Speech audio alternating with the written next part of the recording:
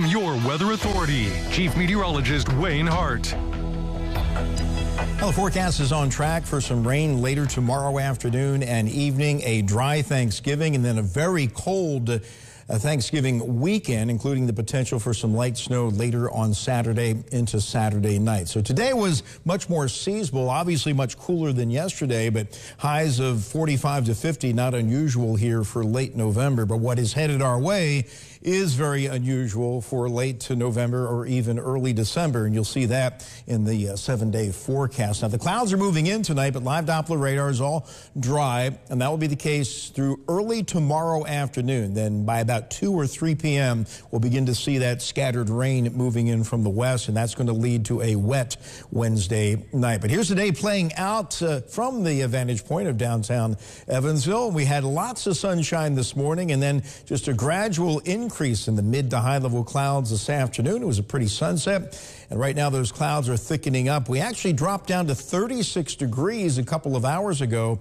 and now we're back up to 38 with the light northeast winds. We've already taken the big drop, most of the area hanging out between 35 and 40, and will hold pretty steady throughout the night. But compared to last night, for most of us, it's much colder. 8 degrees colder in Evansville than it was 24 hours ago, 11 degrees in Tell City and Fordsville, but at least we won't be dropping anymore. So the clouds are moving in right now. There's a little scattered, very light wintry mix passing to our north. That's of no consequence. And really the precipitation that's headed our way has yet to develop. It's really going to blossom during the day tomorrow. So the new model has come in and updated. Let's get some new information on the timing of this rain for your travel plans on Wednesday. And we'll dawn cloudy with temperatures upper 30s to around 40 degrees. And the morning will be dry.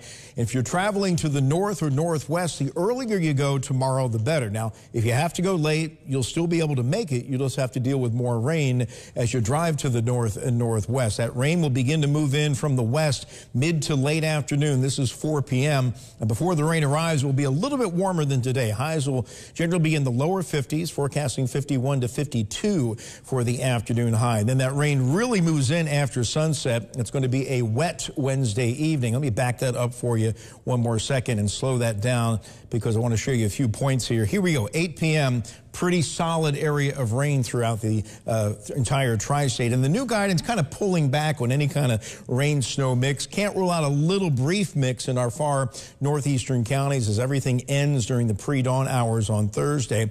And we'll still be around 40 to start Thanksgiving. Not too cold of a start, but mostly cloudy skies through, it looks like, early afternoon. And then a little clearing will try to work in from the northwest on Thanksgiving Day, which would be kind of chilly, low to mid-40s. And the real cold air begins to spill in Thursday night. We'll start Black Friday in the upper 20s. It'll be a good-looking day, but highs only in the upper 30s, despite mostly sunny skies. There'll be a breeze on top of that, and then it gets even colder as we head into the weekend. But rainfall amounts with this system coming in later tomorrow and tomorrow night, not all that heavy. Should be under a half-inch area-wide. So overnight, clouds will be thickening up at mid-30s, but rising towards daybreak tomorrow morning. And then tomorrow, a cloudy day, with that rain gradually developing later in the afternoon, say after 3 p.m., 49 to 53 for the high. A wet Wednesday night, but the rain is gone by daybreak on Thanksgiving. We see a little clearing later in the afternoon, 46. Sunshine Friday, 37. A Clippers coming in later Saturday afternoon and evening with a little bit of light snow.